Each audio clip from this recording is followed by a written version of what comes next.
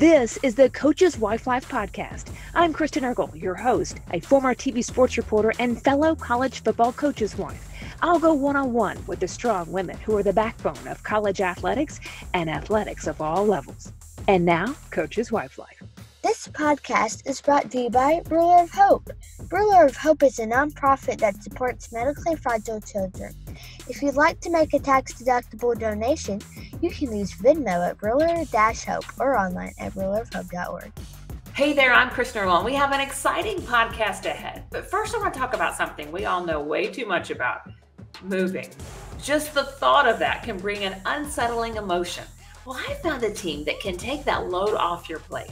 It's D1 Relocation. This group can do it all. They can organize your move, coordinate with a moving company, and a trusted real estate agent. They can actually vet key household partners such as schools, insurance agents, physicians in the area. They can even help set up your Wi-Fi and water. It's incredible. So I've come to know this team, which is actually founded by a coach's wife. I think you should check it out, whether you're looking to move now or in the future. It's d1relocation.com. Now on to our awesome podcast. It's my honor to bring Alex Montgomery on the podcast. Alex is the wife of Mark Montgomery, assistant men's basketball coach for Michigan State. Thanks so much for being a part of us. Thank you for having me. You guys are back there, starting your third basketball season, where it all began. He was a 4-year starter and very prolific there. And overall, 13 years combined coaching at Michigan State. This past season, a Sweet 16 run and 3 players with all Big Ten honors. You've had coaching stops at Central Michigan and a head coaching stop at Northern Illinois. That's what everyone talks about, right? So tell me from your perspective, what do you think makes him special? I would say hands down, it's his passion for what he does. He loves coaching. And, he obviously played and was a very, very good student athlete at Michigan State and played a little bit after college as well. But it's hands down, he was meant to be a coach. He just loves that opportunity to mentor young men. And that's what keeps him going.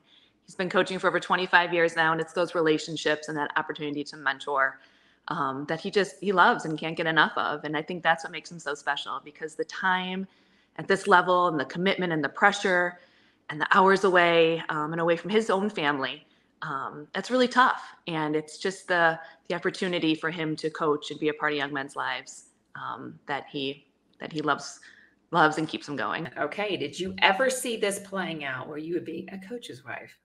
Gosh, no. I was a political science major, so not even close.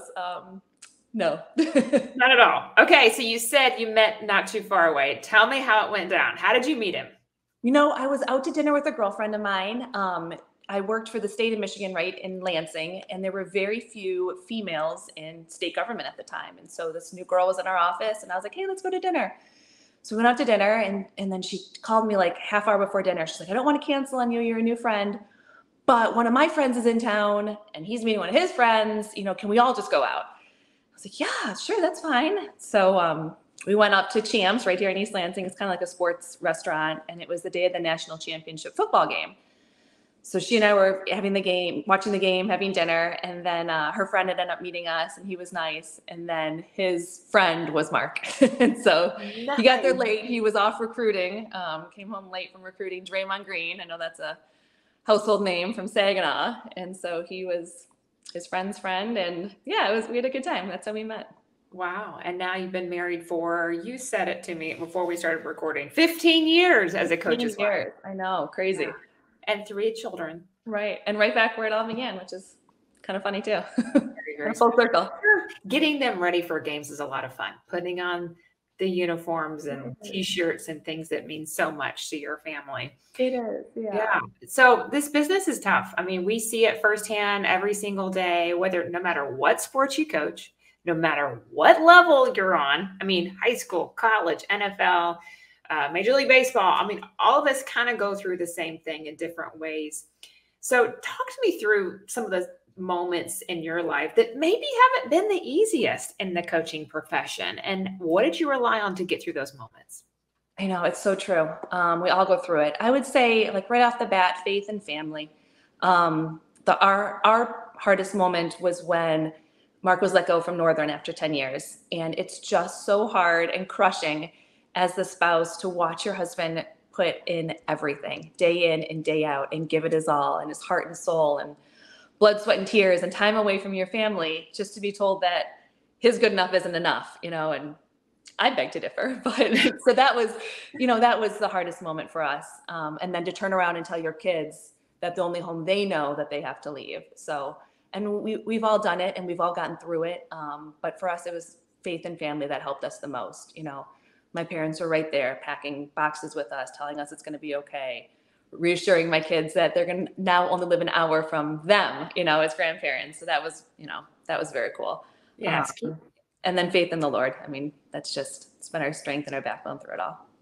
Love it. Couldn't love it more. Okay. So since coming back home, yeah, had some pretty special moments. It was. I mean, tell me what a Sweet 16's like. Tell me what the NCAA tournament, I have a lot of football wives on. So describe that type of atmosphere. I mean, you're coaching Big Ten basketball. It's pretty special. It is very cool. Big Ten is, it's a special basketball conference. And March Madness kind of sums it all up. I know you hear it, but when you really break down the words of it, March is just crazy. Absolutely anything can happen. And, last year we had a historic run in the Sweet 16. And I think that, we were as caught off guard and pleasantly surprised as anyone in the country who had brackets filled out. So we did, I think the first round was in Columbus, Ohio. We played 2 games there.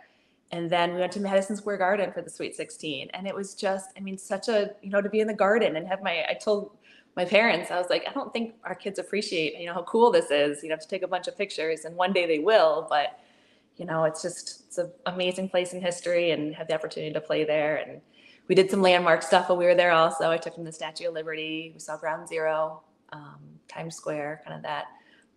So it's absolutely incredible. It's really nice to have that opportunity to share this part of coaching with our families because, the husbands are away so much and they miss a lot, holidays or birthdays. So to be able to partake, in their biggest scene is really cool. You know what I mean? A lot of our friends can't say the same who have husbands who work in corporate America. We don't go and there's no peanut gallery in a boardroom. So it's really neat to be able to share that with our families. It absolutely is. So just kind of enlighten us a little bit. So when you make the NCAA tournament, all the families get to go, right? We do. And that's something that Coach Izzo and Lupe Izzo have just absolutely created that foundation here. Coach has been here. This is his 28th season. So, he was a head coach before he had children. He raised his children through this program. They still are an integral part of this program. Steven's on the team. So they are family through and through. So absolutely. So they wouldn't have it any other way. Families go on these trips. Now, if you have a kid competing in sports in high school, it's a little different, but they encourage everyone to go. And that's what makes it so special. So we all travel together. So conference tournament is first. And then we all, as a staff and as team, program, administrators, everyone comes and watches the Sweet 16 selection show on that Sunday. And so we all kind of crowd around and, we watch it. And then that's how we know, where we're going for that either Friday or Thursday or Friday is when you play. And sometimes you leave the next day, if you're playing across the country, it's like, okay, go home and back, and it's so exciting and everyone's really into it and it's a fresh start. It's just, yeah, it's a great time. And for us football wives that are watching, our games are usually 7 days apart. We're not playing so quick. Do you stay nervous the entire several string of days or is it excitement? Does it go back and forth? Can you focus on anything else? I think the kids are a great distraction. Otherwise I'd be a ball of nerves all the time, probably. You pack and you plan to stay so it's split up by weekends basically. So you pack and plan to stay for 2 games and, there's a day off in between. So, we always try and do some sightseeing in the city that we're in. Columbus, and we found a really cool indoor place. Usually there's a great zoo we can take the kids. And that is a perfect distraction because, the coaches don't have time, to see us. We wave to them in the stands and that's about it. But no, yeah, keeping the kids busy is a perfect thing for our worried minds. Do you have any traditions before the game? Do you try to go see Coach Monty before the game or is it post game? What's your thing? Yeah, our thing is definitely before the game because a lot of our games are during the week and they're late. We even have some 9 o'clock starts. And so I try and take the kids before so they can see him on the court, warming the players up, and he's in his sweats then too. He's not even in his coaching sideline attire. So the kids get to really see like, this is what daddy does, and then they go up and eat, and then, then they go back and shoot more. So it's important for them to see the process and not just hear it. And then also when the players are being announced, my husband always looks back at my sons and waves, and they think that's just really cool. So very cool. And all that happens before the game, because sometimes if it's late, then we do leave at halftime, or sometimes I'm lenient, let them stay a little longer. But are you in the arena? Are you sitting somewhere else? Can you hear the crowd? Oh yeah, yes, definitely. We sit just behind the bench, about 20 rows up. So you can feel it. I mean, Breslin Center is rocking every game. It doesn't matter. It's packed in there. The student section is incredible, intense, loud, you name it. They're awesome. Do you ever think about, we're just behind them? Yeah. Do you ever think about what your kids are experiencing growing up that you did not get? I'm like, and it's so crazy. unnormal. I don't even think our kids process this. Oh, I know. And I try and tell them, I'm just like, this is such an amazing opportunity. I want you to take it in. And I think what helps the most is I let my 9-year-old bring a friend when it's a weekend game. And then that's fun for him and everything. And whenever I ask the friend's parent, I'm like, hey, can so-and-so come with us to the game? And they're like, oh my gosh, can I come too? And I think that, having the friend say what a cool experience it is, or this is my first time ever at a game, kind of reminds my kids that it's not normal what you get to do. So. Definitely not normal. Now, I've been doing this podcast for several years now, and a lot has changed. This year, I kind of went into it thinking, you know what? When I started this, there was no NIL, there was no transfer portal, and we've all adjusted and adapted to those things. How have you seen your husband adapt and change to some of this, and what's been different from your perspective? You're at a Power 5. Obviously, you're more resourced than other universities that are facing this, but how has it changed you at all? Yeah. And we've been at both sides of it. When Mark was head coach at Northern, we didn't have those resources, and that would be a very different conversation right now, because I think we'd be feeling it and talking about how, we lost out on recruiting opportunities potentially because of something like that. I would say that the transfer portal doesn't affect us as much as it could. Coach Izzo is very old school in his recruiting. He likes to go and recruit high schoolers and develop them for 4 years. And that's not a secret. I mean, that's just look at our roster. And I think we have one transfer. And I love that because I love getting to know these kids. And I think that all of us coaches' wives do, because we invest time on the official visits, getting to know their family. And, it's really special. They're giving up a weekend to be with us. They're feeling us out as much as, we're trying to, show them around and are you a good fit here? So to be able to get to know them from their junior, senior year in high school, and then 4 years here, it's a unique opportunity, and we're so grateful for it. Do you enjoy the recruiting process a little bit? I mean, it's fun. It's scary sometimes when you invest in somebody, like, oh my gosh, I know, crushing, but so then it is fun to get to know people. Yes, it is. Sometimes it's really sad. You're like, oh, but I really loved your family. I wanted to see you guys more. I do enjoy the recruiting process. I really do. I think that, just the way that it's so regulated, there's never really a surprise. It's either a dead period or recruiting period. And, so it's very structured. And the way we set up official visits, we spend a whole weekend with families, and it's incredible. Coach has us over to his house, and it's, a really cozy, warm atmosphere. And I just think that's how you get to know, the person and not the player. So that's what means so much to us.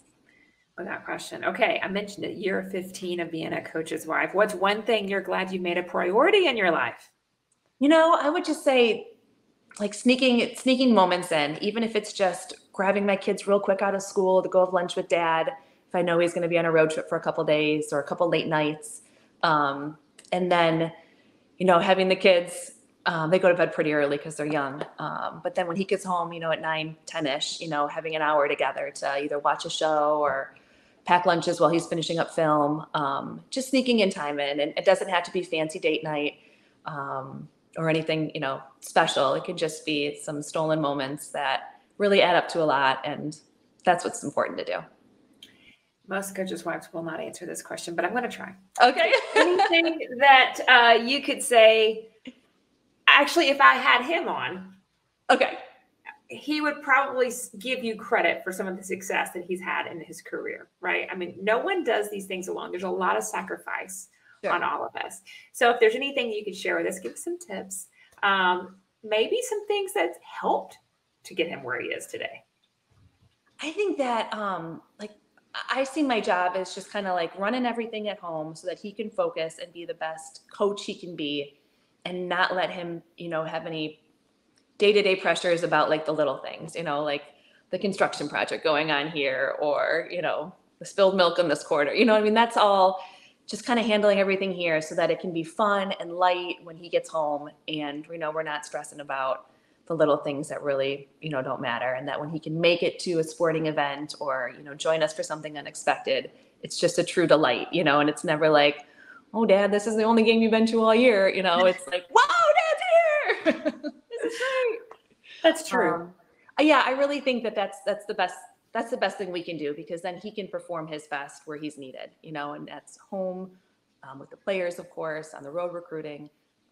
If we keep it light, then we're doing our job at home here. This is year 3 for you. So you moved pretty recently, a couple of years ago. What are your moving tips? Things that you could help us out with, someone that's maybe about to move and that is pretty soon, feeling like they might be moving soon. So what would you do? How do you get connected? I'm sure it was a little bit easier getting connected there, right, where you're from, or where you had been before. But still, things change a little bit. Just because you're going home, sometimes that was a different season of your life, and some of those people aren't there anymore. Yeah. I've done that where I've moved to a city I've been before. Like, wow, it all shifted, Where to go? Yes. What are some of your tips there? Yeah, downtown East Lansing looked totally different. We both are like, whoa, there's high rises here. This never looked like this. But no, yeah, you're right. It was 10 years apart, and it was, pre-kids and post-kids. So now it's a totally different ballgame. I think the kids almost make it easier because you meet people through their schools or daycares or, whatever it is that you're involving your kids in. I know right away that our 2 boys went to the same school, and I met a bunch of wonderful families through that and through the little soccer team we signed them up for. So that definitely made it easier.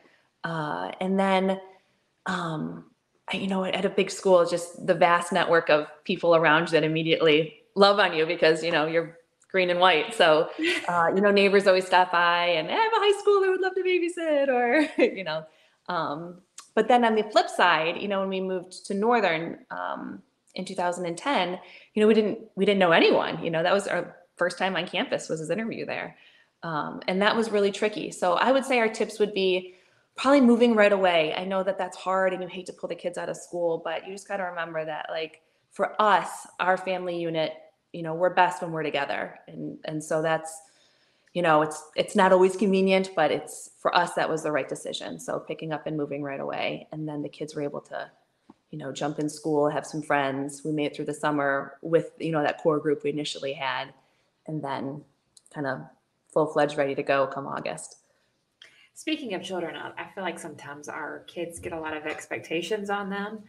They get a lot of pressure to play sports, to do very well, especially if their dad or mom, but dad, we kind of in this whole profession because of dad, was highly successful, obviously playing Big Ten basketball. People make comments. Have you thought, I know yours are young right now, but I feel like you start shaping children to handle those expectations. Have you started to have little bits of conversation about taking the pressure off or how you might handle some of that?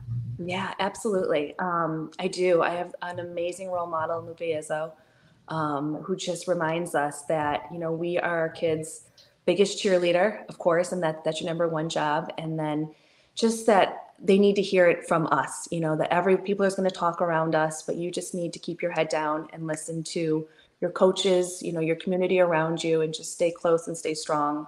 Again, ours are younger and that hasn't happened yet, but I can see, in our 9-year-old, he didn't want to play basketball this year. He just wants to focus on a different sport. And I was like, Nicholas, you don't have to play basketball because your dad did, you can play it because you enjoy it. And then you can, don't ever worry about that. It's not like that. And, Monty's so smart. He saw that coming years ago. He's like, the last thing I'm going to do is push this kid in my sport. So he's a very proud 9-year-old soccer player. And, he loves that because he has an identity away from, dad a little bit. And we just think that that's awesome. And we only want to support whatever his dreams are, whether it's chess, sports, drama, anything. But no, and it's hard, and our kids aren't on social media yet, thank goodness, because I think that makes it so much more difficult. Potentially they're receiving information before you have a chance to talk to them. And I mean, that's like all parents' worst nightmares in this profession. So I think just building them up and keeping them really strong and knowing that they are loved and supported at home, just keeping their foundation really intact and is our biggest job.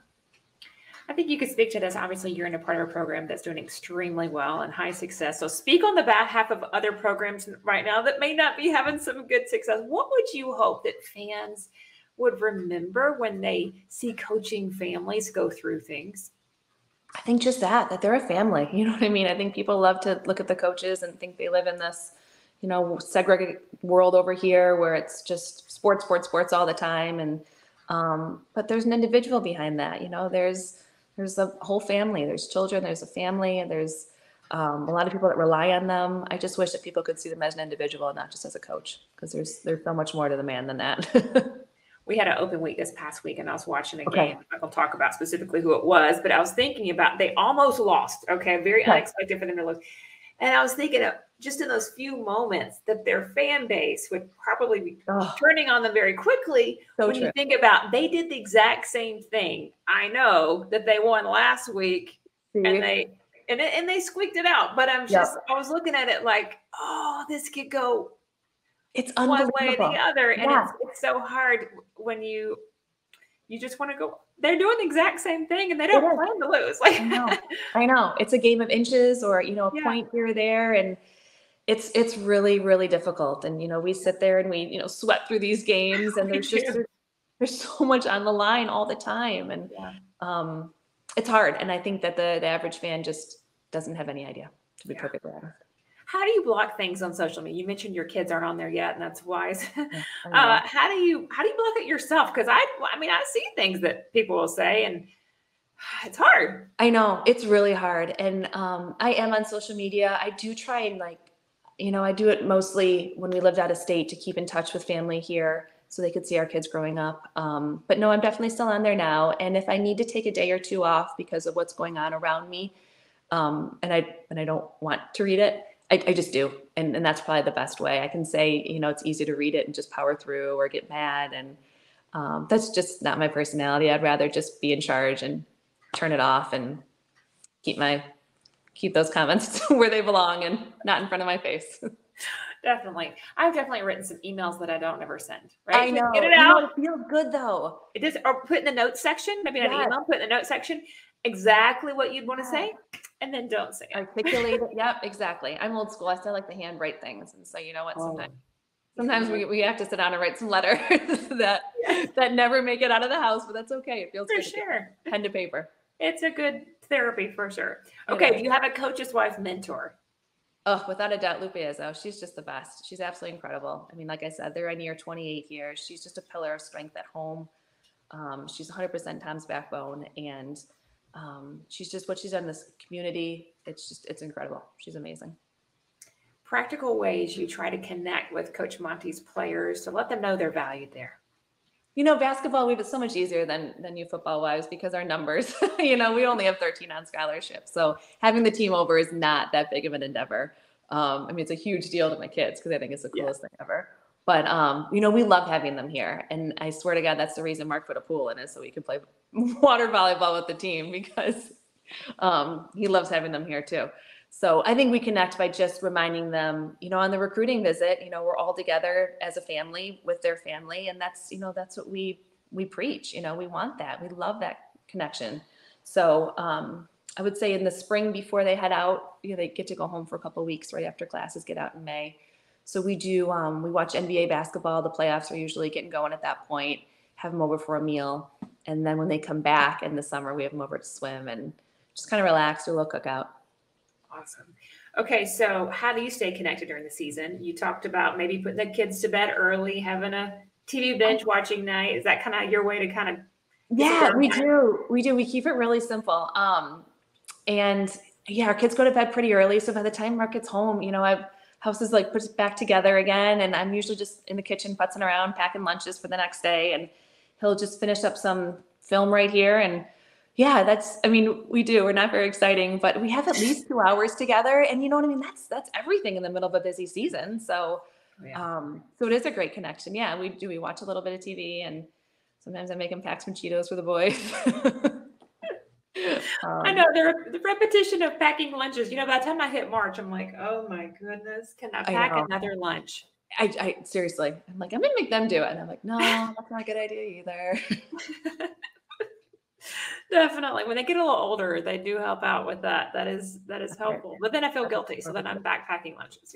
So I hear you.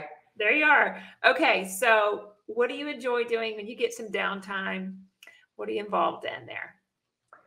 Well, I would say downtime is limited, but we just, we love watching our kids. We love being a part of them. I know we take a family trip every May. There's a good dead period in May. We love going somewhere warm, usually beach in Florida. So that's a great place for us all to, know that we have a family vacation. It's hard because we compete over Thanksgiving, Christmas, of course, Easter sometimes too, if it's, end of March, like it has been at times. So to look forward to that vacation, is a really big deal for our kids because they know it's going to happen. They know they're going to have dad at home for, 7 to 10 days. Well, not at home, but dad in the same building for 7 to 10 days. So that's our big thing. And then Monty really does. He loves going to the kids' sporting events, and he can do such a better job than me. I'll be on the sidelines being like, go, go, go. And he can just sit there and take it all in and relax. And, so I would say that's pretty much where you can find us if he's not on the sideline in Michigan State. You get pretty nervous when your kids play? Because I do. I do.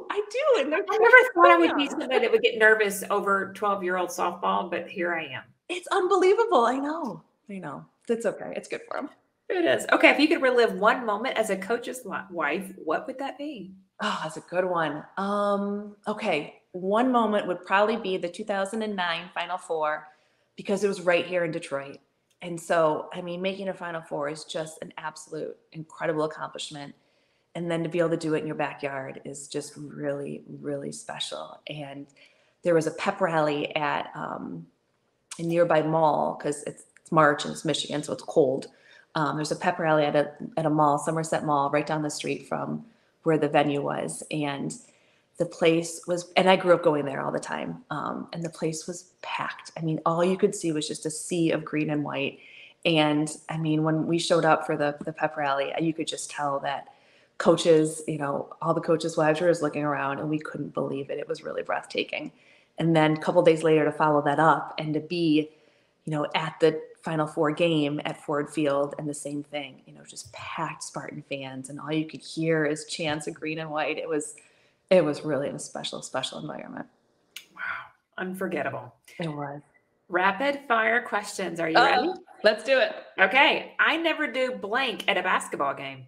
Oh, sit down. Dress up or dress down at the game? I go dress down. Favorite college basketball atmosphere outside of yours?